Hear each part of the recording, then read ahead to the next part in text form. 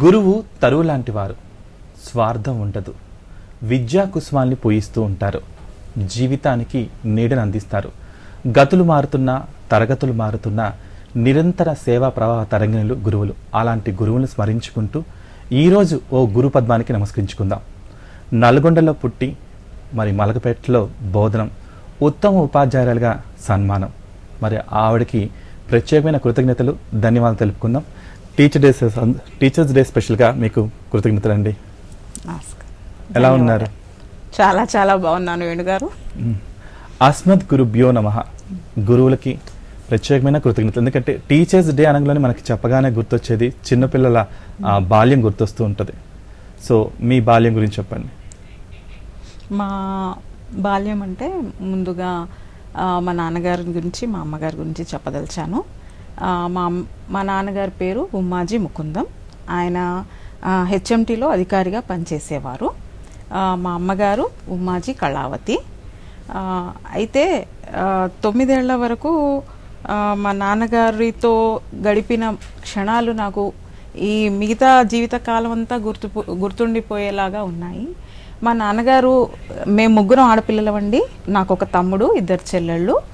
అయితే ఆ సంవత్సరం అంటే 80 దశకంలోనే, 70లో 80లోనే అమ్మాయిలకి అబ్బాయిలకి తేడా చూపించకుండా అమ్మాయిని కూడా ఇంకా చెప్పాలంటే మా తమ్ముడి కన్నా ఎక్కువగా మమ్మల్ని ప్రేమించేవారు. తమ్ముడితో సమానంగా ఇంకెక్కువగానే చదువు చెప్పడం కానీ చెప్పించడం కానీ చేసేవారు. నాకు ఇంకా బాగా గుర్తండి. నేను నిజానికి ఆయన చనిపోయినప్పుడు 4వ తరగతిలోనే ఉన్నాను. ఒక 4వ తరగతి అమ్మాయి, 3వ తరగతి అమ్మాయిని కూడా ఆఫీస్ నుండి వచ్చినాక కూర్చోబెట్టి, తను అలా కూర్చోబెట్టి చదివించడం అనేది ఒక మధురమైన జ్ఞాపకం అండి. చక్కగా పాఠాలు చెప్పేవారు. ఆయన ఆఫీస్లో చేసినప్పటికీ ఒక మంచి ఉపాధి. నిజానికి నా ఫస్ట్ గురువు నేను మా నాన్నగారిని అనుకుంటాను. ఒక ప్రాక్టికల్గా నేర్పించేవారండి. ఏదైనా, ఏ సబ్జెక్ట్ అయినా. ఉదాహరణకి ఒక ఉదాహరణ ఇక్కడ మెన్షన్ చేస్తాను. డేస్ అండ్ నైట్స్ ఎలా ఫామ్ అవుతాయి అనేది, అంటే అప్పట్లోనే 70లోనే 78, 79 ఆ ప్రాంతం అనుకోండి. అప్పట్లోనే ఆయన ఏం చేసేవారంటే ఒక క్యాండిల్ పెట్టేసి ఒక బాల్ తీసుకొని ఇంట్లో ఉన్న చిన్న చిన్న వస్తువుల్ని ఉపయోగించి ప్రాక్టికల్గా చూపించేవారు. అంటే ఆ జ్ఞానాన్ని అలా అర్థం చేసుకోవడం నేను మొదలుపెట్టాను. ప్రతి క్షణం మా నాన్నగారితో గడిపేదాన్ని. ఆయన అంటే బహుశా తర్వాత గడిపే అవకాశం లేదని దేవుడు నాకు అట్లా ఇచ్చాడో ఏమో. జనరల్ గా అంటూ ఉంటారు అమ్మబడి తొలిబడి అని. అమ్మబడి తొలిబడి అక్కడ ఓనమాలు నేర్చుకుంటుంటారు, కానీ ఇక్కడ విద్యా పాఠాలకు సరిపడా నేర్చుకుంది నాన్నగారి దగ్గర అయితే అన్నమాట. తప్పకుండా ఆయనే నాకు తొలి గురువు. అయితే మీరు నల్గొండల నుంచి మీరు ప్రయాణం సాగిపోయింది అంటే అక్కడి నుంచి స్టార్ట్ అయిన మీరు మలకపేటలో పలకా బలపం పట్టించారు. ఇది ఈ ప్రయాణం ఎలా సాగింది? అమ్మకి సపోర్ట్గా ఉండడానికి ట్యూషన్స్ చెప్పడం మొదలుపెట్టాను. అది అలా చెప్తూ చెప్తూ పాఠం చెప్పడం అనేది నా జీవితంలో ఒక భాగం అయిపోయింది. ఒక పార్ట్ అండ్ పార్సల్ ఆఫ్ లైఫ్గా అయిపోయింది. అంటే ఒక ప్యాషన్ ఏర్పడిపోయింది నాకు. టీచింగ్ అంటే ప్యాషన్ ఏర్పడిపోయింది. అందుకే డిగ్రీ కాగానే బిఎడ్లో జాయిన్ అయ్యాను నేను. బిఎడ్లో జాయిన్ అయిపోయినాక ఎంఎస్సి చేసి 1996లో ఫస్ట్ టైం డిఎస్సి ద్వారా టీచర్గా సెలెక్ట్ అయ్యాను. ఆ తర్వాత మళ్ళీ 1999లో ఏపీపీఎస్సి ద్వారా, అంటే 3 దశలు ఉంటాయండి. ఏపీపీఎస్సి సెలక్షన్ ప్రాసెస్ వేరు, ప్రిలిమ్స్, మెయిన్స్, ఇంటర్వ్యూ దాటుకొని 1999లో స్కూల్ అసిస్టెంట్గా సెలెక్ట్ అయ్యాను. ఓకే, అంటే ఈ మలకపేట పలకపేటగా మారిపోయింది అంటారు. సో ప్రయాణం ఇలా సాగిపోయింది. 1996లో మీరు జాయిన్ అయ్యారు కదా. సో అక్కడి నుంచి ఈ స్కూల్ ప్రయాణంలో మీరు చూసిన అధునాతనమైన, అంటే అప్పుడు మార్పులు ఇప్పుడు మార్పులు జరుగుతూనే ఉన్నాయి. అప్పుడు ఎలా ఉండేవి మీ స్కూల్ ఎడ్యుకేషన్స్, ఇప్పుడు ఎలా ఉన్నాయి, మీరు టీచ్ చేసినప్పుడు ఎలా ఉండేవి? ఖచ్చితంగా అండి, చాలా మార్పులు వచ్చాయి. 96తో కంపేర్ చేసుకుంటే ఇప్పుడు 2020లో ఉన్న క్లాస్ రూమ్లో చాలా రకమైన మార్పులు మనం చూడవచ్చు. ముఖ్యంగా గవర్నమెంట్ స్కూల్స్కి స్పెండ్ చేస్తున్న, అంటే ఫెసిలిటీస్ ప్రొవైడ్ చేయడం కానీ, ముఖ్యంగా నేను చెప్పదలిచింది మిడ్ డే మీల్స్ అండి. సెంట్రల్ గవర్నమెంట్ ప్రొవైడ్ చేస్తున్న మిడ్ డే మీల్స్ గురించి. పిల్లల రెగ్యులారిటీ పెంచడానికి ఎన్నో పథకాలు గవర్నమెంట్ స్టార్ట్ చేసింది. 96తో కంపేర్ చేసుకుంటే 2020లో సౌకర్యాలు పెరిగాయి. 96 అనేది హైదరాబాద్లో అయితే 700 చిల్లర టీచర్లను ఒకటేసారి చేశారు. అంటే టీచర్స్ని అపాయింట్ చేయడంలో కానీ వేరే ఫెసిలిటీస్ ప్రొవైడ్ చేయడంలో కానీ ముందుతో కంపేర్ చేస్తే ఇప్పుడు చాలా చాలా బాగుందండి. సో 1996లో అంటే బెత్తం పట్టుకోకుండా పిల్లలకి పాఠాలు చెప్పి సుదీర్ఘ ప్రయాణంలో ఎన్ని సంవత్సరాలు అయిందని మీరు వర్క్ చేయబట్టి టీచర్గా? అదే అయితే సర్వీస్ కౌంట్ చేసుకుంటే 24 సంవత్సరాలండి. కానీ టీచింగ్ చేయడం ముందుగానే ఎప్పుడో మొదలైంది అనుకోండి. సర్వీస్గా లెక్క పెట్టుకుంటే 96 నుండి ఇప్పటి వరకు అన్ని గవర్నమెంట్ స్కూల్స్లలో, ముఖ్యంగా గర్ల్స్ స్కూల్స్లో నేను ఎక్కువ పనిచేశానండి. ఇప్పుడు ప్రస్తుతం ఉన్న పాఠశాల గవర్నమెంట్ నెహ్రూ మెమోరియల్ అదే హై స్కూల్. ఇది ఇక్కడ నేను 7 సంవత్సరాలుగా పనిచేస్తున్నాను. ఓకే, మనం ప్రతిసారి కూడా స్కూల్లో స్టార్ట్ అయినప్పుడు 9కి గంట ఫస్ట్ బెల్ సెకండ్ బెల్ అంటూ ఉంటారు. అక్కడ భారతీయులందరూ నా సోదరి సోదరులు అని చెప్పేసి ఇలా స్లోగన్స్ వందే మాత్రం ఇలా నేర్పుతూ ఉంటూ ఉంటారు. ఇప్పటికి కూడా అంత గ్రౌండ్స్ కానీ పిల్లలు ఆడుకోవడానికి ప్లేసెస్ కానీ మీరున్న సిచ్యువేషన్స్కి ఇప్పుడున్న సిచ్యువేషన్స్కి సేమ్ అలా ఉన్నాయా, లేదంటే ఒక 4 గోళ్ల మధ్యలో బందీ అయిపోయి పిల్లలు చదువుకుంటున్నారా? ఒకప్పుడు చిప్కో సిస్టమ్ మనం చెప్పుకున్నట్టయితే ప్రకృతి మధ్యలో పాఠాలు చెప్పేవాళ్ళు. అంటే పిల్లలు కోకో అంటూ ఆ సమయంలో ప్రకృతి మధ్యలో చలనగాల మధ్యలో పాఠాలు నేర్చుకునేవారు. అప్పటికి ఇప్పుడు కంపేర్ చేస్తే ఏది బెస్ట్ గా అనిపించింది? అయితే మీరు అన్నట్టు ఆట స్థలాలు హైదరాబాద్ స్కూళ్ళలో చాలా తక్కువే అండి. కొన్ని స్కూల్స్లోనే పెద్ద ఆట స్థలం ఉంది. మా పాఠశాలకి ఇప్పుడు నెహ్రూ మెమోరియల్ గురించి మాట్లాడదలుచుకుంటే మా చుట్టూతా గ్రీనరీ ఉందండి. అది మా అదృష్టంగా మేము భావిస్తున్నాము. చుట్టూ గ్రీనరీ ఉంది. మా స్కూల్ని హైదరాబాద్లో ఉన్న ఒక స్కూల్ లాగా అయితే అనిపించదు. ఎవరైనా వచ్చి చూస్తే చక్కగా ఏదో పల్లెటూళ్ళల్లో ఉన్న స్కూల్ లాగానే అనిపిస్తుంది. కాకపోతే మా స్కూల్కి ఒక ఆట స్థలము కావాలని మేము అర్జీ పెట్టుకున్నాం గవర్నమెంట్కి. పక్కన గవర్నమెంట్ క్వార్టర్ ఖాళీగా ఉందండి. ఆ స్థలం కనుక మా స్కూల్కి ఇస్తే మాకు పెద్ద ఆట స్థలం మా స్కూల్కి వస్తుందని మేము భావిస్తున్నాం. అంటే మేధావుల్ని తయారు చేసే అంటే రేపటి పౌరుల కోసం అన్ని కర్మాగారాల లాంటి పాఠశాలలో విద్యాబోధన జరుగుతూ ఉండింది కదా. సో ఈ మార్పు అనేది ఇంకా ఏమి రావాలంటూ ఉంటారు? పిల్లల్లో కావచ్చు, పేరెంట్స్లో కావచ్చు, మరి ఉపాధ్యాయులు ఉపాధ్యాయురాలు వీళ్ళ మధ్యలో కూడా ఉండొచ్చు. సో ఎలాంటి మార్పులు రావాలంటారు? అయితే నేను పేరెంట్స్కి చెప్పదలుచుకున్నానండి. పేరెంట్స్ ఒత్తిడి కారణంగానే పిల్లాడు నిర్ణయించుకోలేకపోతున్నాడు. అసలు ఏం చేయాలి ఏంటి అనేది క్లారిటీ లేకుండా పోతుంది. నేను పేరెంట్స్కి విన్నవించుకునేది ఏంటంటే పిల్లవాడిని న్యాచురల్గా ఎదగనిద్దామండి. ఈ మార్కుల వేటలో పడి అంటే ఒక పర్టిక్యులర్ ప్రొఫెషన్ తీసుకుంటేనే నువ్వు షైన్ అవుతావు అని చిన్నప్పటి నుంచే వాళ్ళకి నూరిపోయడం తప్పండి. ఎందుకంటే ఒక స్టేజ్ దాటినాక అయ్యో నాకు అది ఇష్టమే, నేను అక్కడికి వెళ్ళలేకపోయానే అని పిల్లవాడు బాధపడకూడదు. మనం వాళ్ళకి చాయిస్ని ఇద్దాము. అంటే వాళ్ళ ఇన్నర్ ఎబిలిటీకి తగ్గట్టుగా, వాళ్ళ ప్యాషన్కి తగ్గట్టుగా వాళ్ళని ప్రొఫెషన్ ఎంచుకునే అవకాశాన్ని పిల్లలకి మనం ఇస్తే వాళ్ళు చాలా సక్సెస్ అవుతారండి లైఫ్లో. సో మనం ఆ అవకాశాన్ని పిల్లలకి ఇవ్వాల్సిందిగా నేను పేరెంట్స్తో మనవి చేస్తున్నాను ఫస్ట్. సో బోధనలో సరికొత్త శోధనలు వెతికారు. అంటే ఇక్కడే కాకుండా విదేశాలకు కూడా వెళ్ళారు. అమెరికా ప్రయాణం సాగిపోయింది అలాగా. సో అక్కడ నేర్చుకున్నవి మీరు చెప్పదలుచుకున్నవి ఇక్కడ వచ్చి పిల్లలకు కూడా వాళ్ళకు పాఠ్యాంశాలుగా వాళ్ళకి ఎలా ఉండాలని నేర్పారు. ఇది ఎలా సాధ్యమైంది? అయితే ఇప్పుడు బోధించేటప్పుడు పిల్లల అవసరాలకు తగ్గట్టుగా బోధించడం అనేది చాలా ముఖ్యమండి. పిల్లల అవసరం అంటే ఒక చిన్న ఉదాహరణ చెప్తాను నేను. నాకు జహీర్ అనే ఒక స్టూడెంట్ ఉండేవాడు. ఒక 5-6 సంవత్సరాల క్రితం విషయం అండి ఇది. అయితే ఆ అబ్బాయి మ్యాథ్స్ చేయడంలో కొంచెం భయపడేవాడు. మ్యాథ్స్ చేయడానికి ప్రయత్నం చేసేవాడు కానీ అంతగా చేయలేకపోయేవాడు. మరి ఏంటి ప్రాబ్లము అని నేను అనలైజ్ చేయాలి. పిల్లవాడు చేయలేకపోతున్నా అంటే దానికి ఖచ్చితంగా కారణాలు ఉంటాయి. టీచర్ దాని గురించి తెలుసుకోవాలి. అయితే వాడికి ఆర్ట్ మీద బ్రహ్మాండంగా డ్రాయింగ్ వేసేవాడండి. అసలు క్షణాల్లో ఏదన్నా చూస్తే మళ్ళీ ఇలా చూస్తూ వేయడం కాదు, ఏదన్నా చూస్తే దాన్ని ఇమీడియట్ గా డ్రా చేసేవాడు. సో ఆ పిల్లవాడికి దాని మీద అవగాహన ఎక్కువ ఉంది. ఆ టాలెంట్ ఉంది అబ్బాయికి. మరి నేను అనుకున్నాను, సరే నేను చెప్పేది మ్యాథ్స్ ఇలాగే చెయ్యి అని చెప్పే బదులు వాడికి ఉన్న టాలెంట్ తో నేను ఎందుకు మ్యాథ్స్ కంబైన్ చేసి ఇంటిగ్రేట్ చెప్పకూడదు అనే ఆలోచన నాకు అక్కడ కలిగింది. సో ఇంకా నేనేం చేశాను, వాడికి అంటే డ్రాయింగ్ అవసరమైన స్కిల్స్ ని మ్యాథ్స్ తో నేర్పించి సిమెట్రీ గానీ రేషియో గానీ ఇవన్నీ ఏదైతే నేను వాడికి నేర్పించగలను, వాడి ఆర్ట్ ని ఇంప్రూవ్ చేయగలను, దానన్నిటిని ఇంటిగ్రేట్ చేసి చెప్పడం అనమాట. ఎప్పుడైతే వాడికున్న టాలెంట్ తో నేను ఇంటిగ్రేట్ చేశానో వాళ్ళు ఇంట్రెస్ట్ పెరిగింది. చక్కగా ఇటు మళ్ళాడు అనమాట. ఎప్పుడు కానీ టీచరు స్టూడెంట్ తన వైపు రావాలని ఆలోచించకూడదండి. టీచరు స్టూడెంట్ కున్న ఇన్నేట్ టాలెంట్ ని గుర్తించాలి ఫస్ట్. సో పిల్లవాడి దగ్గర నుంచి కూడా మీరు ఏదో నేర్చుకొని ప్రయత్నం చేస్తారు. తప్పకుండా నా స్టూడెంట్స్ నుండి ప్రతి సంవత్సరం నా కొత్త బ్యాచ్, ప్రతి సంవత్సరం నేను నా పిల్లల దగ్గర నుంచి ఏదో ఒక విషయం నేర్చుకుంటాను. ఇప్పుడు ఈ ఆర్ట్ ని ఇంటిగ్రేట్ చేయడం కూడా నేను స్టూడెంట్ నేర్చుకున్నాను. ఇప్పుడు ప్రస్తుతం నిష్ఠా ట్రైనింగ్స్ జరుగుతున్నాయి మాకు. ఆ నిష్ఠా ట్రైనింగ్ లో ఇది ఒక భాగము. మీరు మ్యాథ్స్ ని ఆర్ట్స్ ని ఇంటిగ్రేట్ చేసి చెప్పండి అని. కానీ నేను ఇది నా పిల్లవాడి దగ్గర నుంచి నేర్చుకున్నాను కొద్ది సంవత్సరాల ముందుగా. దాన్ని నేను ఇంప్లిమెంట్ కూడా చేస్తున్నాను. సో మీ జనరల్ గా మీరే స్వయంగా అమెరికా వెళ్ళారా, లేదంటే అమెరికా ప్రయాణం కోసం ఎలాంటి కృషి చేశారు, లేదంటే అది హానర్ గా వచ్చిన అవకాశమా? ఇది ఏంటంటే అండి, Indian government US government collaborative project అండి. ఇది ఒక అఫీషియల్ ప్రోగ్రామ్. యుఎస్ఐఈఎఫ్ అని, United states Indian education foundation వాళ్ళు ఒక ప్రాసెస్ ద్వారా ఇండియన్ స్కూల్ టీచర్స్ని యుఎస్కి పంపిస్తారు. ఇది టీచర్ ఎక్స్చేంజ్ ప్రోగ్రామ్ అండి. అంటే మన వాళ్ళు అక్కడికి వెళ్తారు, అదేవిధంగా అక్కడి నుండి టీచర్స్ని మన స్కూల్స్కి ఇన్వైట్ చేస్తాం మనం. అయితే రెండు జరిగాయి నా విషయంలో, మా స్కూల్ విషయంలో. వేణుగారు ఏంటంటే 2016లో నాకు కూడా అవగాహన లేదు, అంటే చాలా మందికి తెలియదండి. ఇది ఒక అఫీషియల్ ప్రోగ్రాము, గవర్నమెంట్ ప్రోగ్రాము.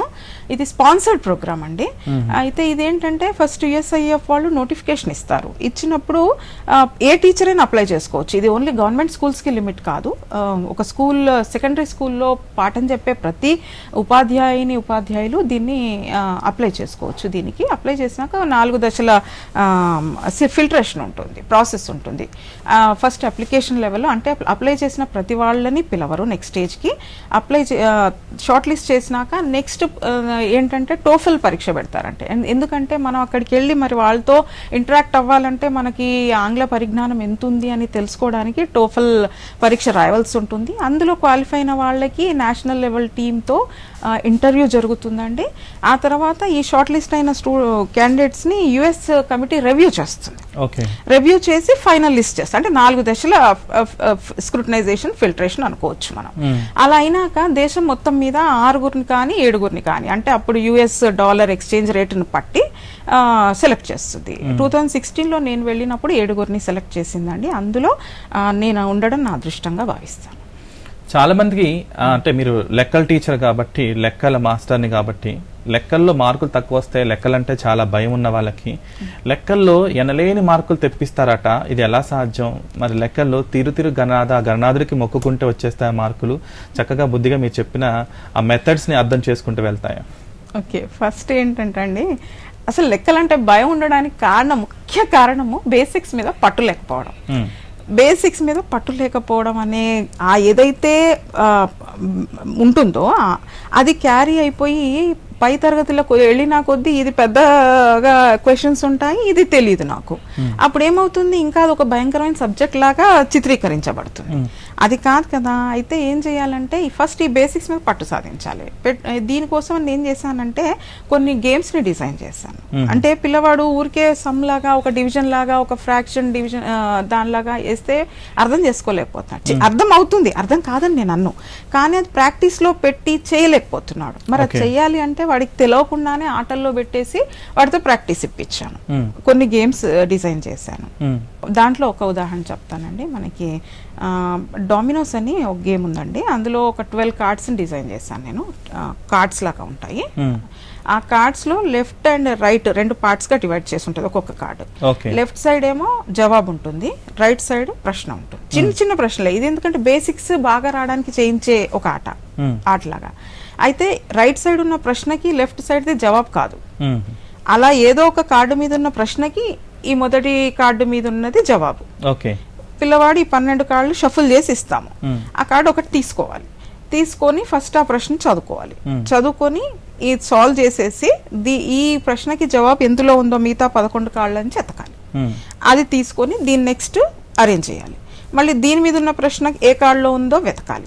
అంటే వాడికి పక్కన వాడు అదేదో ఫాస్ట్ గా చేసేస్తున్నాడు అనే అభిప్రాయంతో, లేకపోతే నేను ఫస్ట్ చేయాలి అనే ఆనందానికో, వాడికి తెలియకుండానే అసలు ఇవన్నీ సమ్స్ కదా, నేను ఇచ్చినవన్నీ సమ్స్, వాడు తెలియకుండానే వాడు సాల్వ్ చేసేసి టక్కగా పెట్టేసి మెమరీ గేమ్ లాంటిది అన్నమాట.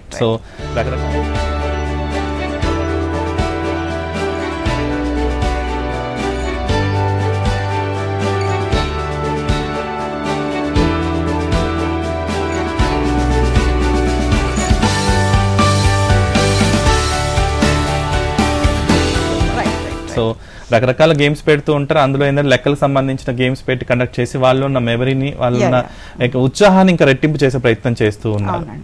సో ఈ చాలా వరకు కూడా స్టార్టింగ్ అకాడమిక్ ఇయర్ స్టార్ట్ అయిపోయి లేట్ అయిపోయింది కూడా, సో ప్రవాహం అనేది ఆగిపోయింది.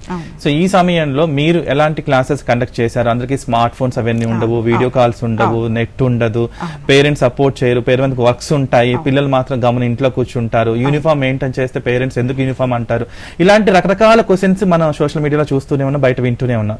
మరి మీరు మీ పిల్లలకి ఏ విధంగా విద్యా బోధన చేస్తూ ఉన్నారు? ఇప్పుడు అన్ని నెక్స్ట్ నుంచి అన్ని స్టార్ట్ అవబోతున్నాయి కదా, వీటి గురించి చెప్పండి. అవునండి, అయితే మేము గత 4 సంవత్సరాలుగా మా పాఠశాలలో ప్రతి క్లాస్కి ఒక వాట్సాప్ గ్రూప్ క్రియేట్ చేశామండి. ఇప్పుడు కాదు, అది పాండమిక్ పీరియడ్ కాదు, అది ముందు నుండి మేము ఇది ఫాలో అవుతున్నాము. ఆ గ్రూప్లో క్లాస్ టీచర్ అడ్మిన్గా ఉంటారు, హెడ్ మాస్టర్ గారు అడ్మిన్గా ఉంటారు, పిల్లలందరినీ అందులో చేర్చాము. అంటే నిజానికి అది పిల్లల ఫోన్ కాదు, పిల్లల పేరెంట్ ఫోన్, ఫాదర్ ఫోన్. అయితే మా పిల్లల దగ్గర అయితే ఫోన్లు ఉండవండి. ఇప్పుడు పాండమిక్ పీరియడ్ స్టార్ట్ అయినాక మేమేం చేసామంటే ఫస్ట్ ఆన్లైన్ క్లాసెస్కి ప్లాన్ చేసాము. ప్లాన్ చేసినప్పుడు మాకు కొన్ని ఇబ్బందులు ఎదురయ్యాయి. ప్రాక్టికల్ విషయాలు అంటే ఫోన్లు ఉన్నంత మాత్రాన వాళ్ళు ఇంటర్నెట్తో కనెక్ట్ అవ్వడము సాధ్యపడలేదు. అంటే క్లాస్లో 40 మంది పిల్లలు ఉంటే ఒక 10 మంది మాత్రమే కనెక్ట్ అయ్యారు మాకు.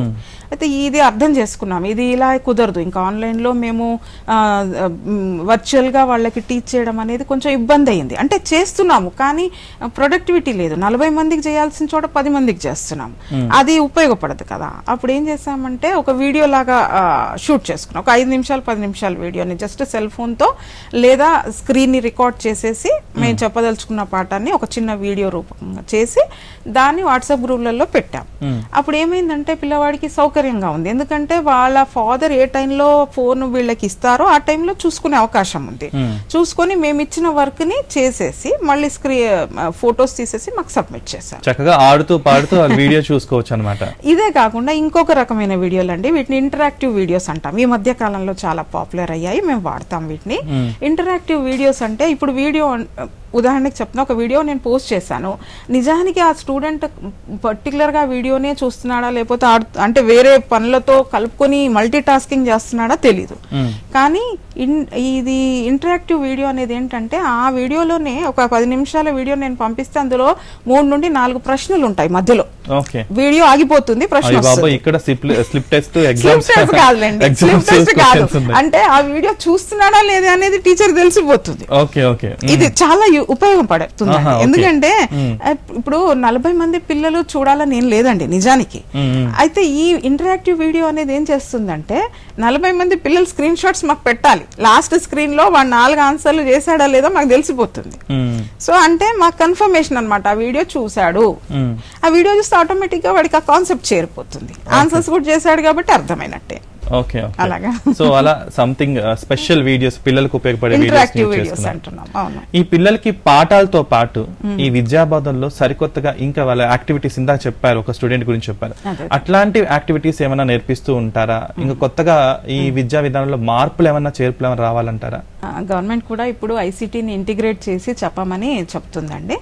మాకు కేఆన్ కూడా ప్రతి గవర్నమెంట్ స్కూల్ కి ప్రొవైడ్ చేసింది మన తెలంగాణ స్టేట్ గవర్నమెంట్. అయితే దీంతో పాటు దాతలు ఇచ్చిన పరికరాలు కూడా మా స్కూల్లో ఉన్నాయి, ప్రొజెక్టర్స్ కానీ కంప్యూటర్స్ కానీ, అంటే మేము సమకూర్చుకోగలిగాము. ఉన్నాయండి, ఉన్నాయి డిజిటల్ క్లాసెస్. అంటే ఇప్పుడు నేను ఒకటి చెప్పదలిచాను, డిజిటల్ క్లాస్ అంటే ఒక వీడియో ప్లే చేసేసి పిల్లల్ని చూసి నేర్చుకోమనడం కాదండి, అట్లా కుదరదు.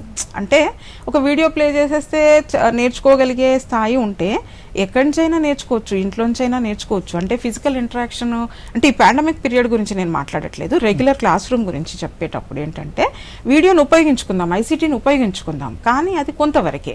మళ్ళీ టీచర్ దాని మీద డిస్కషన్స్ పెట్టాలి, పిల్లల నుండి ఆన్సర్స్ రాబట్టడమో లేకపోతే వాళ్ళని థింక్ చేసేలాగా క్వశ్చన్స్ అడగడమో ఉండాలి, ఒక వీడియో ప్లే చేయడం కాదు. అంటే రెగ్యులర్ ఐసీటీ టూల్స్ ని ఉపయోగించి టీచర్ రెగ్యులర్ గా తను చేసే పాఠ్యాంశాన్ని జోడించి చెప్పగలిగితే పిల్లవాడు చాలా లాభపడతాడు. ఉపయోగపడతాడు. దీన్నే బ్లెండెడ్ లెర్నింగ్ అంటామండి. బ్లెండ్ చేస్తున్నాం ఐసీటీ టూల్స్ ని మన రెగ్యులర్ టీచింగ్ లెర్నింగ్ ప్రాసెస్ కి బ్లెండ్ చేస్తున్నాం. Okay okay.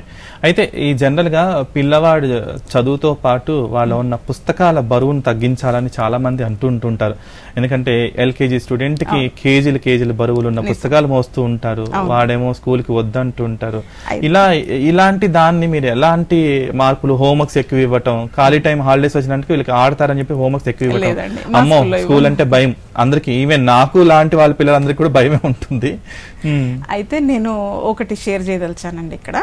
మా స్కూల్లో మేము ఎట్లా హ్యాండిల్ చేస్తున్నాము దీన్ని, నిజం మీరు అన్న మాట వాస్తవమే. పిల్లల పుస్తకాల బరువు చాలా ఎక్కువ ఉండడం వాస్తవమే. మరి దాన్ని ఎలా హ్యాండిల్ చేస్తున్నాం అనేది కూడా నేను ఇక్కడ మీతో షేర్ చేస్తాను. ఇప్పుడు మ్యాథ్స్, ఫిజిక్స్ అంటే నేను 8th, 9th, 10th టీచ్ చేస్తాను కాబట్టి వాళ్ళని ఎలా డీల్ చేస్తున్నాం చెప్తాను. 8th, 9th, 10th ఇప్పుడు ఫిజిక్స్, బయాలజీ బుక్ ఉంటుంది, మ్యాథ్స్ బుక్ ఉంటుంది, అన్ని సమానమైన వాల్యూమ్ కలిగే ఉంటాయి. అయితే ఒక బెంచ్ లో 3 పిల్లలు ఉంటారు, 3 లేదా 4 ఉంటారు అనుకోండి. ఒక స్టూడెంట్ ఫిజిక్స్ బుక్ తేవాలి, ఒక స్టూడెంట్ బయాలజీ బుక్ తేవాలి, ఒక స్టూడెంట్ మ్యాథ్స్ బుక్ తేవాలి. అది వాళ్ళ అండర్స్టాండింగ్, వాళ్ళు ఎవరు ఎలా తెచ్చుకుంటారు. ఒక పుస్తకం ముందర పెట్టుకుంటే చాలు, ఇప్పుడు 3కి కనబడుతుంది అది. అంటే ఆ విధంగా 3వ వంతు బరువుని మేము తగ్గించగలుగుతున్నాం మా పాఠశాలలో. మాకు హోంవర్క్ అని, క్లాస్ వర్క్ అని ఇన్ని రకాలుగా పెట్టము. ఒకటే బుక్ పెట్టుకుంటారు, అందులోనే రాస్తారు. హోంవర్క్ అయినా క్లాస్ వర్క్ అయినా ఎవ్రీథింగ్ వాళ్ళు చేసే ప్రతి పని అందులోనే ఉంటుంది. అది నిండిపోయినాక అది ఇంట్లో పెట్టుకొని మళ్ళీ ఇంకొకటి తెచ్చుకోవచ్చు. ఇప్పుడు హోంవర్క్ సపరేట్ పెట్టించి అన్ని రకాలుగా ఒక సబ్జెక్ట్ కి 3-4 పుస్తకాలు పెట్టుకుంటే వాడు హై స్కూల్ స్థాయిలోని పిల్లోడికి మీరు అన్నట్టుగా బ్యాగ్ బరువు చాలా అయిపోతుందండి. వాడు అంటే బ్యాక్ చాలా ప్రాబ్లమ్స్ వస్తాయండి, హెల్త్ ప్రాబ్లమ్స్ చాలా వస్తాయి. సో ఇట్లాంటి చిన్నవి అంటే మన చేతిలో కలిగినవి మనం చేసుకోగలిగితే పిల్లవాడిని హెల్ప్ చేసినట్టు అవుతుంది. మీ పైన ఉపాధ్యాయురాలు అనే పేరుకి ముందుగా క్యాప్షన్ ఇప్పుడు వచ్చేసి ఉత్తమ ఉపాధ్యాయురాలు అని బరువును పెంచేశారు. ఈ బరువును ఎలా మెయింటైన్ చేస్తారు? సో ముందుగా మీకు అభినందనలు కూడా. చక్కగా ఈ రోజు మీరు అవార్డు అందుకున్నందుకు, నేషనల్ అవార్డు కూడా, ఇది మొదటి అవార్డా లేదంటే ఇలాంటి అవార్డ్స్ చాలా వచ్చి పలకరించాయా మిమ్మల్ని? అయితే రికగ్నిషన్ అనేది నాకు డిపార్ట్మెంట్ వైజ్గా ముందు నుండి ఉందండి. మా డివోల్గా కానీ సన్మానం చేశారు. కాకపోతే అవార్డుగా మాత్రం ఇది నాది మొదటి అవార్డు అండి. ఫస్ట్ టైం నాకు ఒక అవార్డు రూపంగా గుర్తింపు వచ్చింది. అయితే మీరు అన్నట్టుగా ఖచ్చితంగా ఈ అవార్డు నా బాధ్యతను పెంచింది. నా అదృష్టం ఏంటంటే నాకు ఇంకొక 11 ఏళ్ల సర్వీస్ ఉంది.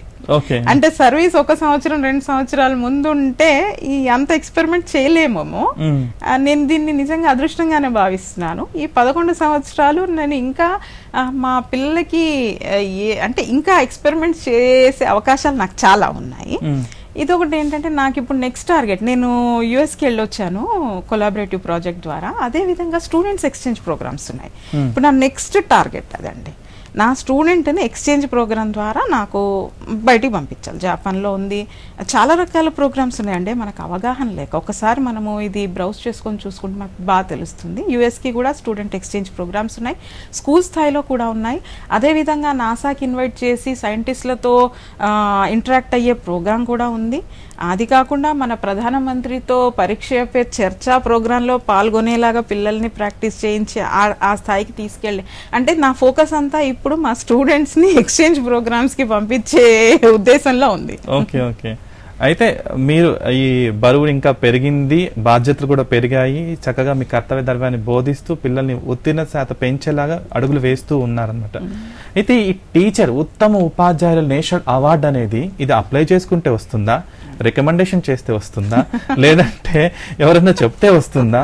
నిజంగా అసలు ఎలా అప్లై చేసుకోవాలి? ఒక డిఎస్కైనా, బీఈడీకైనా, ఒక కాంపిటేటివ్ ఎగ్జామ్ కైనా అప్లై చేసుకుంటేనే మన పేరు తెలుస్తుంది. ఇప్పుడు నా పేరు అనుకోండి, ఒక ఊరికో ఒక వాడకో తెలుస్తుంది. సో ఇట్లా అప్లై చేయకుండా గుర్తింపు వచ్చింది అనుకోండి, దేశం మొత్తం తెలుస్తుంది కదా, అందరూ ఈ రూట్ లో పయనించే అవకాశం ఉంటుంది కదా. చాలా మంది అప్లై చేసుకోకుండా ఆగిపోతూ ఉంటారు, వాళ్ళకి మీరు ఇచ్చే సలహా ఏంటి? ఖచ్చితంగా అండి.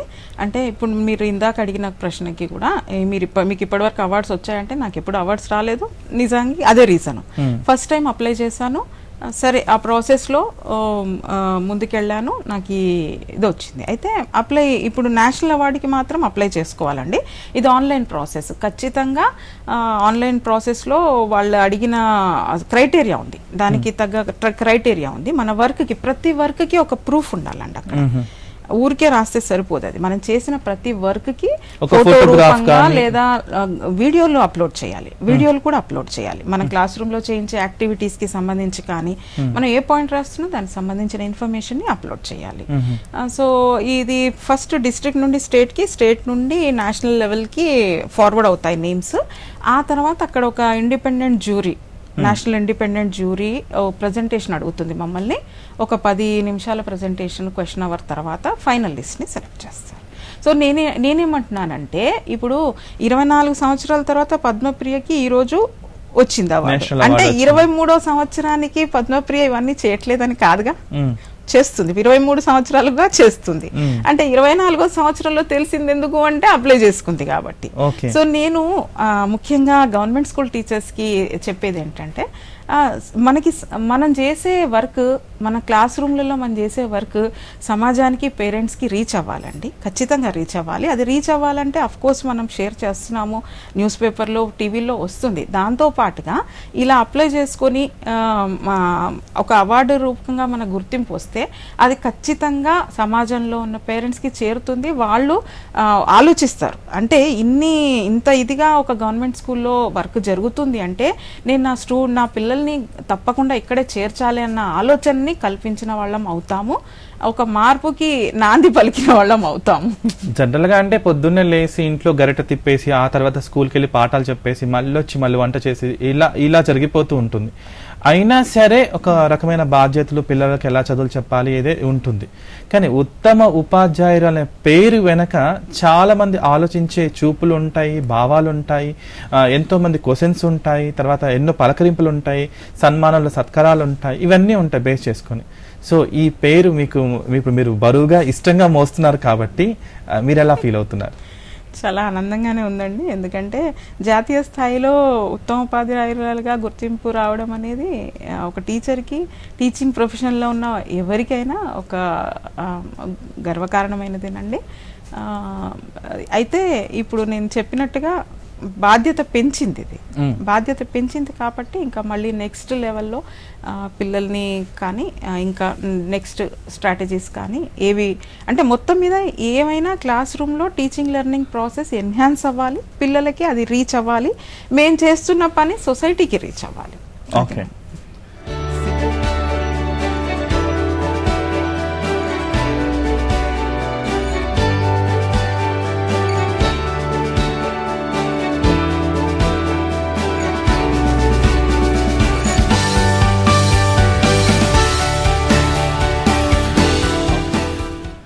శిక్షణ మీదే, క్రమశిక్షణ మీదే, తేజస్సు మీదే, మేధస్సు మీదే, పిల్లల తేజస్సు మీదే, ఇదంతా ఒక ఎత్తు అయితే మీ బంగారు పొదరిల్లు, మీ ఫ్యామిలీ, మీ కుటుంబ నేపథ్యం గురించి చెప్పండి.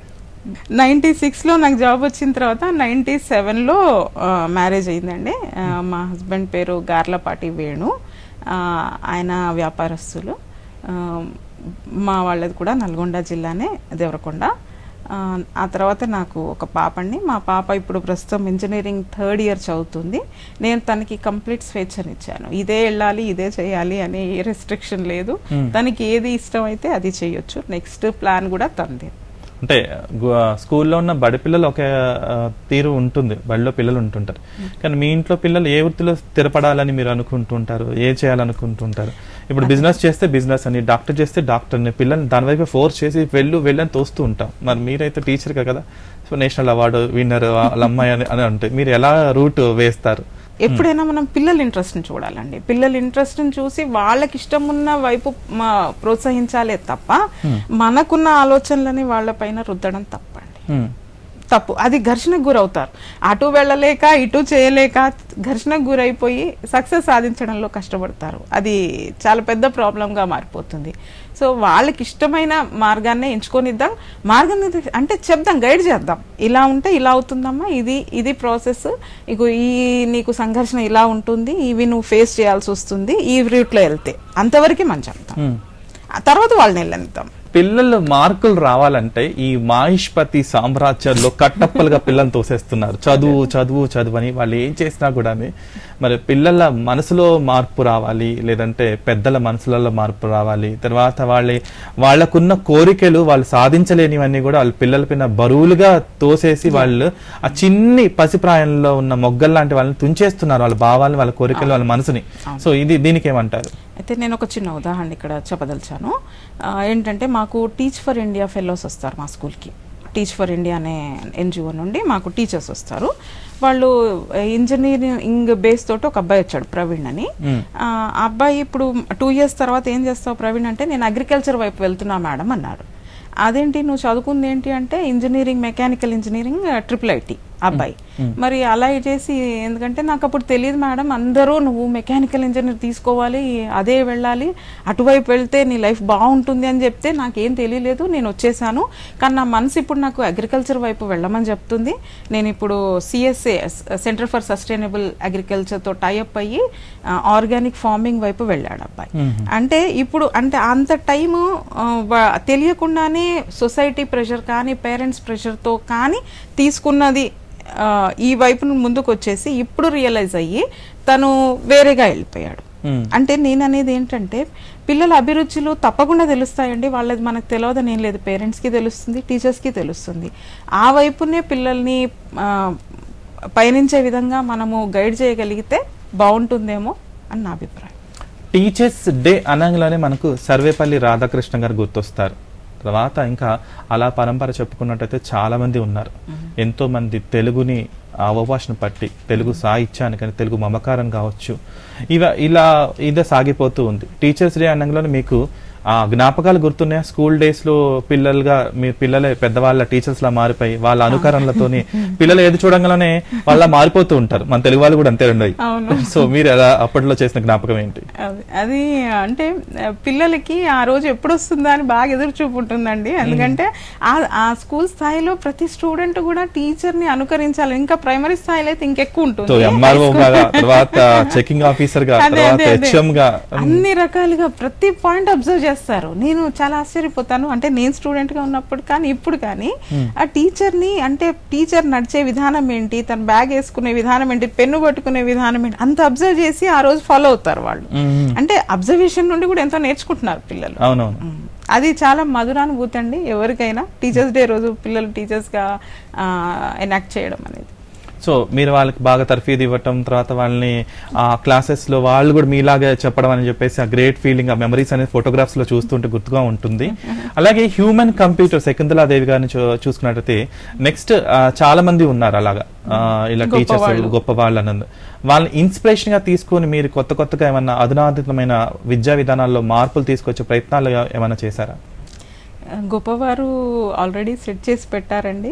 అంటే మన ప్రయత్నంగా పిల్లలు ఎలా చెప్తే అర్థం చేసుకుంటారు అనేది ఒకసారి గమనించుకొని, అంటే మనం టీచర్స్ నేను ఇలాగే చెప్పాలి, మీరు ఇలాగే వినాలి అనే ఒక ఫిక్స్డ్ మైండ్ సెట్తో ఉండకూడదు. వాళ్ళకి తగ్గట్టుగా ఇప్పుడు ఒక బ్యాచ్ చాలా ఈజీగా మనం ఎలా చెప్తే అలా అర్థం చేసుకుంటుంది, ఒక్కొక్క బ్యాచ్ అలా ఉండదు. అంటే రకరకాలుగా చెప్పి చూడాల్సి వస్తుంది.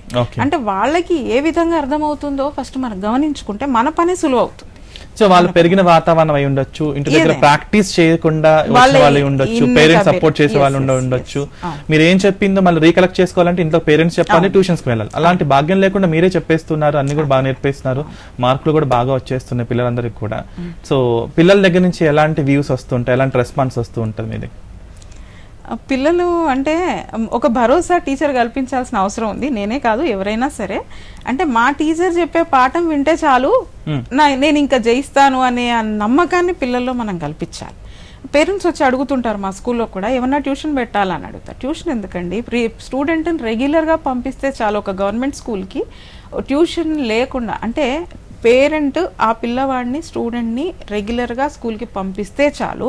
గవర్నమెంట్ స్కూల్లో పనిచేసే ఉపాధ్యాయులు చాలా క్వాలిఫైడ్, హైలీ క్వాలిఫైడ్ ఉంటారు, ఎక్స్పీరియన్స్డ్గా ఉంటారు, పిల్లల కోసం తపన పడే వాళ్ళు అయి ఉంటారు. ఇక్కడ ప్రాబ్లం ఎక్కడ వస్తుందంటే, పిల్లవాడు ఇప్పుడు మ్యాథ్స్కి వచ్చేసరికి నేను ఒక విషయం షేర్ చేస్తాను. సరే కుటుంబంలో ప్రాబ్లమ్స్ ఉండొచ్చు, నేను కావాలని చేస్తున్నారని అని చెప్పలేను. వాళ్ళు ఒక వారంలో 4 రోజులు వచ్చి 3 రోజులు రాలేదనుకోండి, ఆ 3 రోజులు మిస్ అవుతారు. ఈ కంటిన్యూటీ పోతుంది, కంటిన్యూటీ పోయి నెక్స్ట్ అర్థం కాదు. సో నేను పేరెంట్స్కి చెప్పేది ఏంటంటే మ్యాక్సిమం పిల్లల్ని రెగ్యులర్గా స్కూల్కి పంపితే చాలు. టీచర్స్ నుండి వాళ్ళు చాలా నేర్చుకుంటారు, వాళ్ళు చాలా లాభపడతారు. ఈ కంటిన్యూటీ అనేది బ్రేక్ అవ్వకుండా ఉంటుంది. ఇంతమందిలో మీరు ప్రేరణ కల్పిస్తున్నారు కదా, మీకు ప్రేరణ కల్పించిన గురువు గారు, గురువిని అయి ఉండొచ్చు, గురువు గారు అయి ఉండొచ్చు, వారి గురించి చెప్పండి. Role model. తప్పకుండా. నేను అంటే నాకు చదువు చెప్పిన ప్రతి గురువుని నమస్కరించుకుంటున్నాను. మీ అంటే మీరు చెప్పిన పాఠాల వల్లే నేను ఇక్కడ ఉన్నానని నేను భావిస్తున్నాను. అయితే ప్రత్యేకంగా మాట్లాడుకోవాలంటే కల్పలత మేడం కానీ నేను తప్పకుండా గుర్తు చేసుకుంటాను. ప్రతి క్షణం నా మదిలో మెదులుతుంటారు తను. తనేంటంటే నేను 7th 8th క్లాస్లో ఉన్నాను అనుకుంటాను. నేను ముందు నుండి రైటింగ్లో ఓకే, అంటే ఎస్ఏ రైటింగ్ కాంపిటీషన్స్ కానీ ఎప్పుడైనా రైటింగ్ వరకే ఉండేదాన్ని. ఎలాక్యూషన్స్ స్పీచ్ ఇచ్చే చోట నేను వచ్చేదాన్ని కాదు, ముందుకు వచ్చేదాన్ని కాదు. అయితే అది ఆమె గమనించుకుంది. ఇది తనకి అంటే ఒక గైడెన్స్ ఇచ్చి ముందుకి రప్పిస్తే కానీ రాదు అనేది ఆమెకు అర్థమైంది. అర్థమైపోయి నన్ను పిలిచేసి ఏం చెప్పకుండా ఒక టాపిక్ ఇచ్చేసి ఇప్పుడు వెళ్ళి చెప్పమంది డైరెక్ట్గా. నాకు అప్పట్లో చాలా భయం వేసేది. నాకు అంటే 7th 8th స్కూల్ లైఫ్లో అంటే కంఫర్ట్ జోన్గా రైటింగ్ స్కిల్స్లో కానీ అంటే స్కూల్లో టాపర్గానే ఉండేదాన్ని, కానీ బయటికి వచ్చి స్పీచెస్ ఇవ్వడం అనేది చాలా తక్కువే. అవునవును. చాలా మందిగా ఉంటుందండి, స్టేజ్ ఫియర్ ఉంటుంది, మైక్ ముందు మాట్లాడాలన్నా కూడా పిల్లలు అంత ముంగడ పెద్దవాళ్ళు మాట్లాడాలన్నా ఒక రకమైన సపోర్ట్ కావాల్సి ఉంటుంది. కరెక్ట్ అండి. ఆ సపోర్ట్ నాకు మా కల్పలత మేడం గారు ఇచ్చారు. ఆవిడ కల్పవృక్షం లాంటి వారు, అందుకే మీకు అడిగిన కోరికలు ఇచ్చేస్తూ ఉన్నారు. ఆవిడ నాకు ముందుండి ఆ భయాన్ని పోగొట్టారు, నాలో ఉన్న భయాన్ని పోగొట్టారు. లేదమ్మా, నువ్వు చాలా ఎస్ఏ రైటింగ్ కాంపిటీషన్ లో ప్రైజ్ తెచ్చుకునేదానివి, ఇక్కడ ఎందుకు తెచ్చుకోలేవు, నీకు తెలుసు, మరి నువ్వు వచ్చి చెప్పాలి, మెల్లగా స్టార్ట్ చేయి, పర్వాలేదు అని చెప్పేసి, ఇక్కడ ఎవరు లేరని అనుకో, ఇంట్లో ఉన్నానని చెప్పి అనుకో అని చెప్పేసి అలా ప్రోత్సహించారు. అలా మెల్లమెల్లగా అలవాటైంది. అంటే స్కూల్ లైఫ్ నుండి బయటకు వచ్చేసరికి పర్వాలేదు, మాట్లాడగలిగే స్థాయికి చేరుకున్నాను. జనరల్ గా ఒక మంచి మాట ఒకటి ఏంటంటే, ఒక మంచి పుస్తకం, మంచి స్నేహితులు, మంచి ఉపాధ్యాయురాలు, మంచి ఉపాధ్యాయుడు మనలో ప్రేరణ స్ఫూర్తిని కలిగించేస్తూ మనం ముందుకు వెలిగేలాగా, అంటే పరిగెత్తకుండా మీన్స్ మామూలు నడకన రూపంలో వెళ్ళినా కూడా పరిగెత్తి పాలు దాకుండా నిలబడి నీళ్ళు తాగడం మేలు అంటారు కదా, ఆ విధంగా మీకు బోల్డ్ అనే విషయాలు నేర్పేశారు. సో ఇప్పుడు పిల్లలు, మీరు చెప్తున్న పిల్లలు ఏ స్థాయిలో ఉన్నారు, ఉత్తీర్ణత సాధించి ఇన్ని ఇయర్స్ లో పిల్లలు వాళ్ళు పెద్దవాళ్ళు అయిపోయి రకరకాల సెటిల్మెంట్ అయిపోయి ఉంటారు, వాళ్ళ గురించి చెప్పండి. అయితే నేను మొదటగా government girls high school గోషామెల్లో work చేశాను. అయితే అక్కడ పిల్లలు ఇప్పుడు మీరు అన్నట్టుగా పెద్దవాళ్ళు అయిపోయారు. సుప్రియ తను కాగ్నిజెంట్లో వర్క్ చేస్తుంది సాఫ్ట్వేర్ ఇంజనీర్గా. శ్వేత వాళ్ళ అక్కయ్య బీడిఎస్ డెంటిస్ట్గా సెటిల్ అయింది. అదేవిధంగా శృతి యుఎస్ లో ఉంది సాఫ్ట్వేర్ ఇంజనీర్ గా. సో రకరకాల వాళ్ళు నచ్చిన ఫీల్డ్ లో సెటిల్ అయ్యారు. మన రాఖీ వాళ్ళ చెల్లెలు రాధిక ఇద్దరు కూడా చార్టెడ్ అకౌంటెంట్స్, చార్టెడ్ అకౌంటెంట్స్ ఇక్కడ హైదరాబాద్ లో చేస్తున్నారు. నాజియానేమో టీచర్గా సెటిల్ అయింది. ప్రస్తుతం సందీప్ అనే స్టూడెంట్ ఫైనల్ ఇయర్ లో ఉన్నాడు, వాడు ఇంజనీరింగ్ ఫైనల్ ఇయర్ లో ఉన్నాడు. కానీ వాడు చాలా మంచి కవి. నేను ఎప్పుడు చెప్తుంటాను, నువ్వు అటువైపే వెళ్ళు, నువ్వు ఇంజనీరింగ్ ఓకే చెయ్యి, ఇంజనీరింగ్ చెయ్యి, కానీ నీకు చక్కటి కవిత్వం. నాకు వాడు 8th క్లాస్లో ఉన్నప్పుడే నా మీద కవిత్వం రాశాడు. నేను చాలా ఆశ్చర్యపోయాను. అంటే పిల్లలు అంత అబ్జర్వ్ చేస్తారా ఒక టీచర్ని? ఖచ్చితంగా అబ్జర్వ్ చేస్తారు. టీచర్ అనే ఆ పోస్ట్లో ఉన్న వాళ్ళు కేవలం వాళ్ళు బోర్డు మీద క్లాస్ రూమ్లో పాఠాలు చెప్పినంత వరకే పిల్లలు వాళ్ళని చూస్తున్నారు అనుకోవడం చాలా పొరపాటు. అది వాళ్ళు చేసే ప్రతి పనిని పిల్లలు గమనిస్తారు.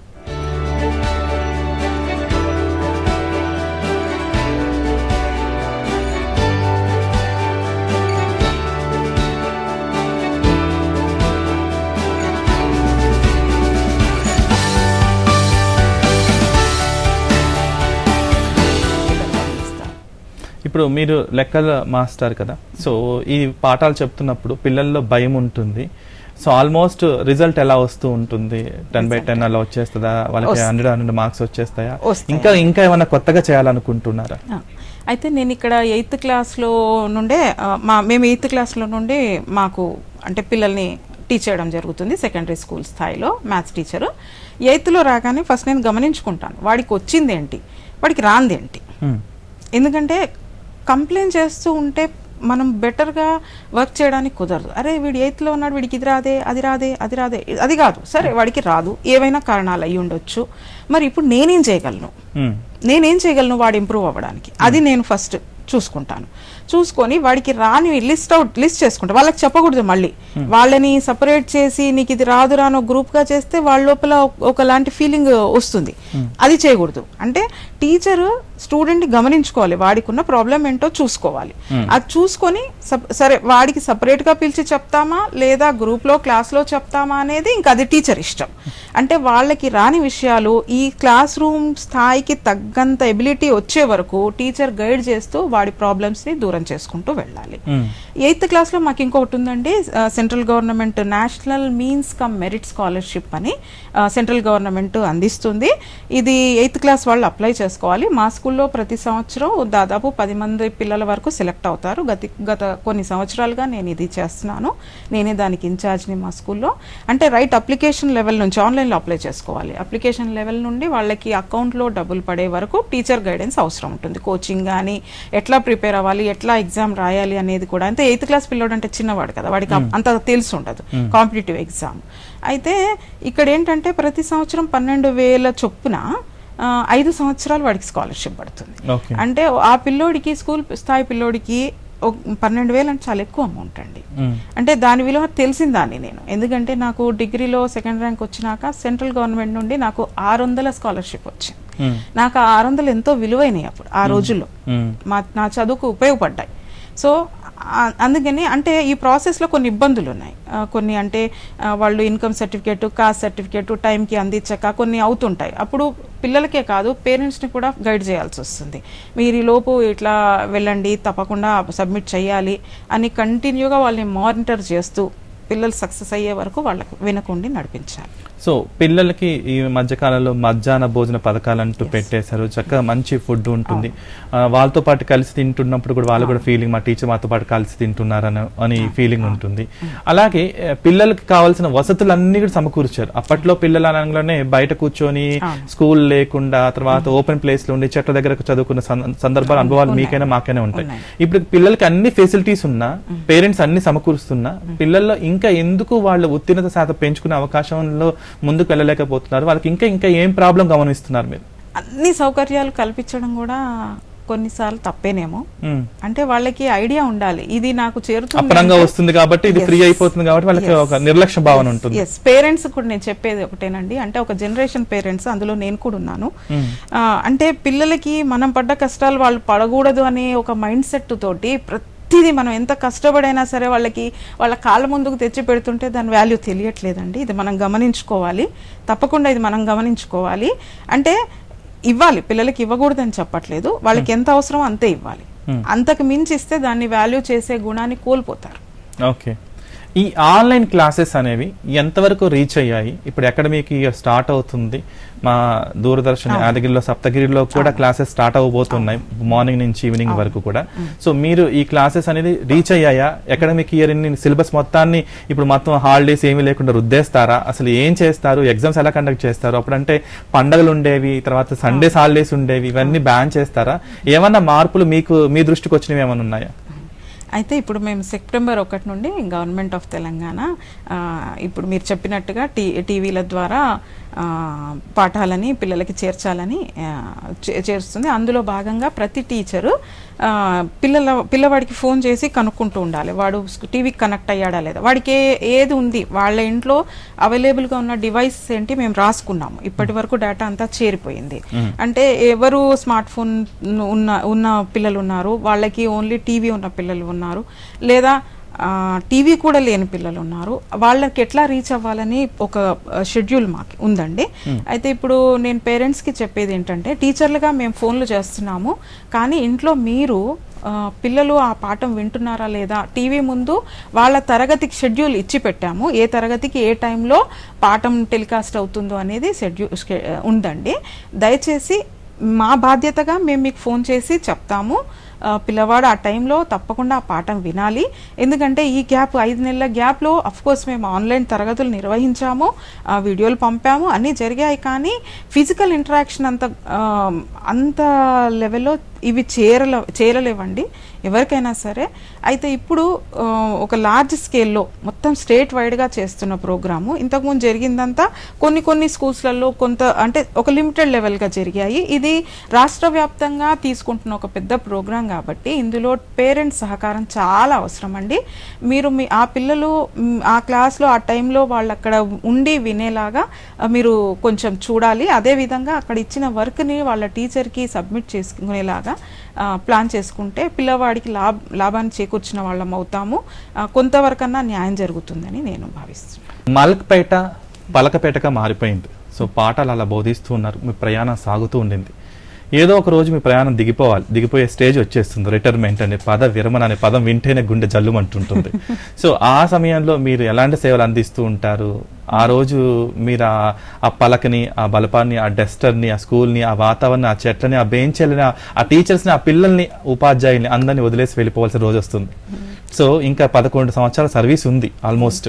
సో ఈ తర్వాత 11 సంవత్సరాల తర్వాత ఏం జరగబోతుంది అనేది ముందుగా ఊహించేసుకుంటాం కదా, భవిష్యత్తు వర్తమాన కాలాలు అన్నట్టుగా. సో వాటి గురించి అయితే ఇప్పుడు ఇందాక చెప్పుకున్నట్టుగా ఆన్లైన్ విద్య అనేది ఇప్పుడిప్పుడే మనకి మొదలవుతుంది. 11 సంవత్సరాల తర్వాత ఇంకా ఖచ్చితంగా అది ఇంకా డెవలప్ అవుతుంది. అయితే నేను ఆఫ్టర్ రిటైర్మెంట్ అనేది నిజంగా ఇప్పుడు ఆలోచించలేదు. ఇంకా 11 సంవత్సరాలు ఉంది అనే భావన నాకు ఉంది. అయినప్పటికీ నేను ప్రస్తుతము కొంత సేవను స్టార్ట్ చేశాను. చాలా లిమిటెడే, చెప్పుకోదగ్గంత పెద్దది కాకపోవచ్చు.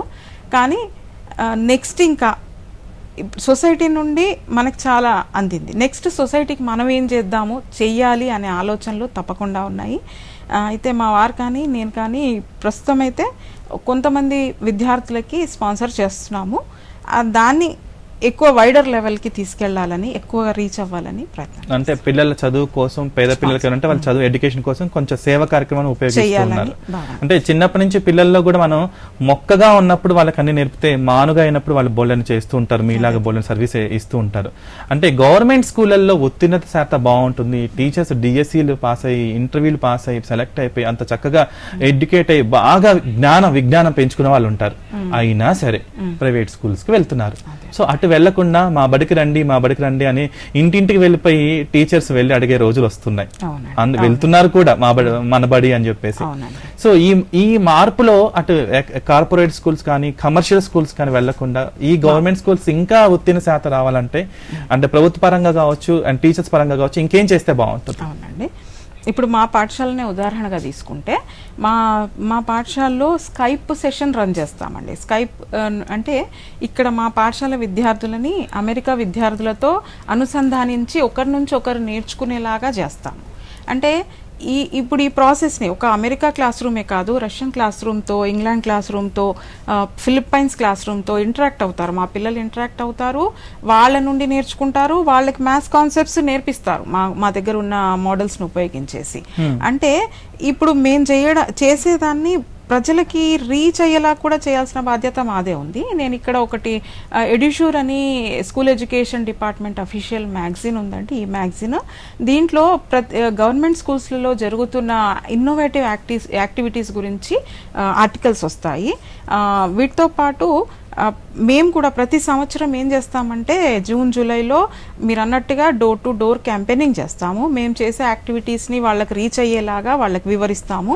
అయితే ఇక్కడ మాకు పేరెంట్స్ సహకారం చాలా ఉంటుంది. అంటే ప్రస్తుతం మా స్కూల్లో పనిచేస్తున్న పేరెంట్స్ సహకారం చాలా ఉంటుంది. ఎందుకు అంటే పేరెంట్ టీచర్ మీటింగ్ కండక్ట్ చేస్తాము ఈ ప్రోగ్రామ్ తర్వాత. బడిబాట ప్రోగ్రాము ఇనిషియల్గా మేము రన్ చేసినాక ఈ లాస్ట్ రోజు పేరెంట్ టీచర్ మీటింగ్ కండక్ట్ చేస్తాము. అందులో పేరెంట్స్ చెప్తాను, ఎందుకంటే మీ పిల్లలు మా దగ్గర ఉన్నారు, మీకు తెలుసు మా స్కూల్లో ఏమేమి అవుతున్నాయో తెలుసు, మీకు మా స్కూల్ నచ్చే మీ పిల్లల్ని మాకు వేశారు. ఇప్పుడు మీ బాధ్యత ఏంటంటే మేము డోర్ టు డోర్ వెళ్ళాము, కానీ మేము చెప్పేదానికన్నా వాళ్ళ ఇంటి పక్కన వాళ్ళు చెబితే ఎక్కువగా రీచ్ అవుతుంది. వాళ్ళ సహకారం తీసుకుంటాము. మీకు ఇది నచ్చింది, ఎందుకు నచ్చింది, ఈ స్కూల్లో మీ పిల్లలు ఎందుకున్నారు, ఆ విషయాన్ని. అంటే నేను ప్రైవేట్ స్కూల్ అని నేను చెప్పలేను, కానీ కొంతమంది పేరెంట్స్ ఉంటారండి, వాళ్ళు అఫోర్డ్ చేయలేరు, ఫీజు కట్టలేరు, కానీ అదేదో ప్రైవేట్ స్కూల్లోనే విద్యాబోధన బాగుంటుంది అని ఒక రాంగ్ కాన్సెప్షన్ మైండ్లో పెట్టుకొని ఎంత కష్టపడైనా వాళ్ళు ఏవైనా వాళ్ళ ఖర్చులను తగ్గించుకొని కష్టపడి ఆ ఫీజులు కట్టి అక్కడికి చేరుస్తున్నారు. నేను వాళ్ళతో అపీల్ చేసేది ఏంటంటే గవర్నమెంట్ స్కూల్లో విద్యాబోధన చాలా బాగుంటుంది, మీరు ఒకసారి విజిట్ చేయండి, మా స్కూల్స్ చూడండి, అక్కడ ఏమేమి ఉన్నాయి, ఎలా బోధన జరుగుతుంది అనేది మీ దగ్గరలో ఉన్న ఏ గవర్నమెంట్ స్కూల్ కన్నా వెళ్ళి చూసి సాటిస్ఫై అయినాక ఆ టీచర్ కావాలంటే ఆ టీచర్ పాఠం చెప్పేటప్పుడు క్లాస్ రూమ్లో కూర్చోండి, అది కూడా మేము అలౌ చేస్తాం. కూర్చొని ఆ టీచర్ చెప్పే పాఠాన్ని విన్నాకనే చేర్చండి. కానీ గవర్నమెంట్ స్కూళ్ళల్లో అంటే గవర్నమెంట్ స్కూల్లో టీచర్స్ ఏంటంటే ఒక సబ్జెక్టు పరంగా లిమిట్ కారు. ఇప్పుడు నేను మ్యాథ్స్ టీచర్ అంటే నేను నా పని మ్యాథ్సే చెప్పడం అని కాదు, నేనేం చేయాలి, ఎక్కడెక్కడ వీలవుతుందో వాడికి నిజ జీవితంలో మ్యాథ్స్ని కనెక్ట్ చేస్తాను, వేరే సబ్జెక్ట్స్తో కనెక్ట్ చేస్తాను, వాడికి అంటే వాళ్ళలో ఉన్న ఎబిలిటీని గుర్తిస్తాం టీచర్స్. 32 సంవత్సరాల తర్వాత ఏకైక మహిళగా ఉత్తమ ఉపాధ్యాయురాలుగా అవార్డు అందుకున్నారు. సో హ్యాపీ టీచర్స్ డే సెలబ్రేషన్స్లో భాగంగా ఇది మీకు వరంగా దక్కింది. ఈ నేపథ్యంలో ఇప్పుడున్న గురువులకి, రాబోతున్న గురువులకు, కాబోతున్న గురువులకి మీరు ఇచ్చే సలహా ఏంటి, సూచన ఏంటి, బంగారం లాంటి ఆనిముత్యం లాంటి మాట ఏంటి? అయితే టీచింగ్ ప్రొఫెషన్ని ఎంచుకున్న వాళ్ళతో నేను చెప్పేది ఒకటేనండి, మనము ఒక 40 మంది అంటే ఒక తరగతి గతిని తీసుకుంటే ఒక 40 పిల్లల భవిష్యత్తును తీర్చిదిద్దే వాళ్ళమండి. ఒక వేరే ఏ జాబ్ అయినా సరే అది లిమిటెడ్గా ఉంటుంది, అంటే ఒక చిన్న పొరపాటు జరిగితే అది చిన్న నష్టమే జరుగుతుంది. కానీ ఒక టీచర్గా మనము 40 ఒక స్కూల్ పాఠశాలలో అయితే ఒక 300 విద్యార్థుల లైఫ్ని ఒక సంవత్సరంకు ముడిపడి ఉంటుంది. కాబట్టి ఈ ప్రొఫెషన్ అంటే ఇష్టం ఉండి పిల్లలతో పాఠాలు చెప్పి పిల్లల మధ్యలో గడపడం అంటే ఇష్టం ఉండే వాళ్ళే ఈ ప్రొఫెషన్ ఎంచుకుంటే చాలా మంచిది అని నా అభిప్రాయము. ఊరికే ఒక జాబ్ కోసం, ఒక శాలరీ కోసం గవర్నమెంట్ టీచింగ్ ప్రొఫెషన్ని తీసుకోవద్దని నా మనవి. అలా చేయాలనుకుంటే ఎన్నో ప్రొఫెషన్స్ ఉన్నాయి మనకి. టీచింగ్ ఇష్టమయ్యి పిల్లలతో గడిపి పిల్లలకి నేర్పించి పిల్లల్ని తీర్చిదిద్దాలి అనుకునే వాళ్ళే ఈ ప్రొఫెషన్లో అడుగు పెట్టాలని నా మనవి. పద్మప్రియ గారు, మరి మీ పిల్లలు అంటే విద్యాలయాల్లో, కర్మాగారాల్లో అని పిల్లల కర్మాగారాన్ని అంటున్నాను. సో అందులో మీ గురించి ఎన్నో విషయాలు నేను తెలుసుకున్నాను, కానీ ప్రేక్షకులు కూడా ఇంకా తెలుసుకోవాలనుకుంటే ఆ ప్రజెంటేషన్ ఏంటో, మీ గురించి ఏం చెప్తున్నారు ఒకసారి ఆ బయట వీడియో ద్వారా చూసేద్దాం. The guidance of our maths teacher, Srimati Padma Priya ma'am, we are doing a project on the impact of high heels on knee joint and spinal cord using the concept of slope of a straight line. In our day-to-day life, we observe slopes in different situations. For example, sliders in a garden where children enjoy sliding. The slider makes a certain angle with the ground and it has a slope. Ramps in our school campus where we walk, it is inclined to the ground and has a slope. In a cricket match, while batting, the batsman holds the bat in his hand such that it makes a slope with the ground. While a child flies a kite, he holds the thread in his hand such that it makes a slope with the horizontal. Now we want to apply the concept of slope on our footwear, that is high heels. Hence we have taken up the project that connects high heels. The slope of a straight line in a plane contains x and y axis, which is represented by the letter m. It defines the change in y coordinate divided by the corresponding change in x coordinate between two distinct points on a line. It is described by the following equation: y2 minus y by x2 minus x1. When we wear footwear of 1 inch high heel, our feet rises from the ground and the slope which it makes with the ground is as calculated as using this figure. In general, the feet of 10th class child is around 7.5 inches. The toe is taken at the origin and the feet is raised from the point 2.5, 0 and the height of the heel is from the point 7.5, 0 to the point 7.5, 1.